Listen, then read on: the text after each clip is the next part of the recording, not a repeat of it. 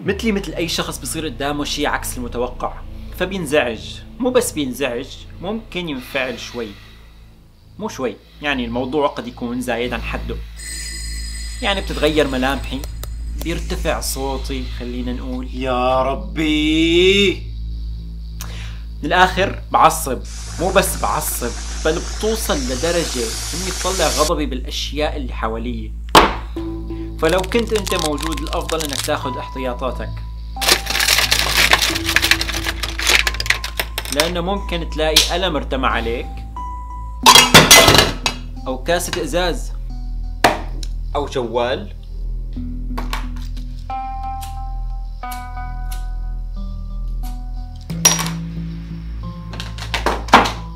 جوالي الثاني.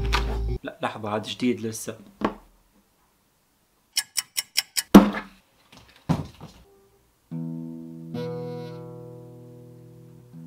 صح، نسيت احكي لكم انا فنان، بس وقت عصب هي احسن اداة.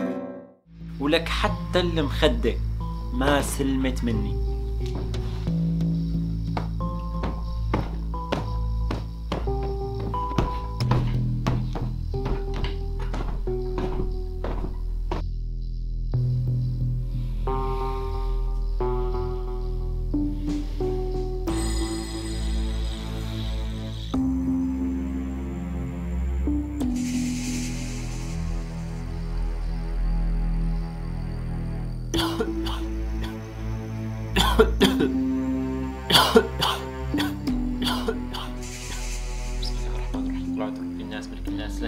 وسواس الخناس. مستغرب صح؟ لا والله طبيعي، ما انا كل يوم بحكي مع مخدات. شو رايك يعني؟ بدك تروق مشان ما يطق لك شي عرق. لا عن جد انت مانك جني؟ معلش اسالك سؤال. لا تخوتني، كيف بتحكي؟ ما انا خلقه بنص عقل، لا جنني. ما بيهمني كيف احكي، بس سؤالي شو تغير؟ شو يلي تغير؟ بعد كل هالتكسير تغير شي؟ انفرج همك؟ لا تعمل لي فيها مصلح. ما تغير شي ولا بعمره راح يتغير. ويا عمي شو بيعرفك، ما انت شقفة جماد بلا احاسيس. وهالدم هاد شو؟ انا شو ذنبي لتضربني؟ والله احسن ما اضرب شي بشر. ليش الضرب اصلا؟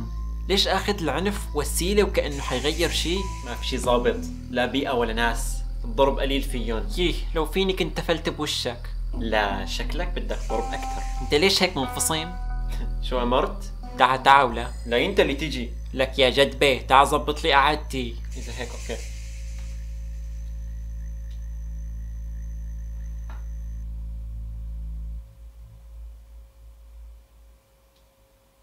رغم انك وصفتني بالمنفصم، بس شوف انا احسن منك. يه لو فيني كنت تفلت بوشك. منفصم لانه بفشلك بتقعد بتحط الحق على الاشياء اللي حواليك، وبس تنجح بتقول انا يلي نجحت، وانا وبس. انا وهالقلم وهالكاسة وهالجوال، والجوال التاني مالنا دخل. ما راح يتغير شي الا اذا انت قررت تغير. ما بعرف شو اعمل، مو بيدي.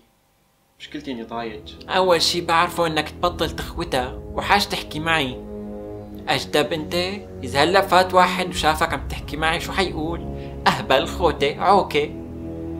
ولك اجدب، في حدا بيحكي مع مخدة؟